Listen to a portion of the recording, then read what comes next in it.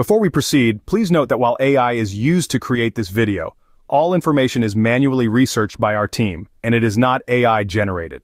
Here in this video, we will share the details for the Stremio error code IO_network_connection_failed. As per users' complaints, this error comes when users try to load any content to play. As per our research, this error may come for many different reasons such as outdated Stremio or add-on, any issue with the internet, any cache-related issues with Stremio, etc. The first thing we suggest is to restart your device and check if you need to update Stremio or the add-on that is showing the error. If everything is up to date, but the error is still coming, then clear the Stremio cache data and check for the error again. If you are on Android TV, then go to the TV settings, then choose Apps, then choose Stremio, then force Stop and clear cache data. After that, shut down your TV and disconnect it from the power source. At last, restart the TV and check for the error again.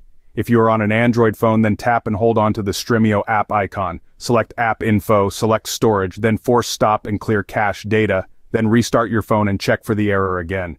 If the error persists after clearing the cache data, then shut down your router and disconnect it from the power source. Then wait for around 3 to 4 minutes and restart the router. At last, reconnect your device to the internet and check for the error again. Next solution is to uninstall and reinstall the Stremio add-on which is showing the error. If you are done with all the previous steps but still seeing the error, then you can try any other add-on such as Stremio Jacket, Superflix, etc. Give any of them a try and see if this helps. At last, if nothing is working, then try using the Stremio on any other device. If the issue is device-specific, then doing so may help.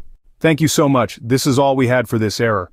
If you like this information, don't forget to subscribe. It will be a great support. And for more tech updates, visit queries.com.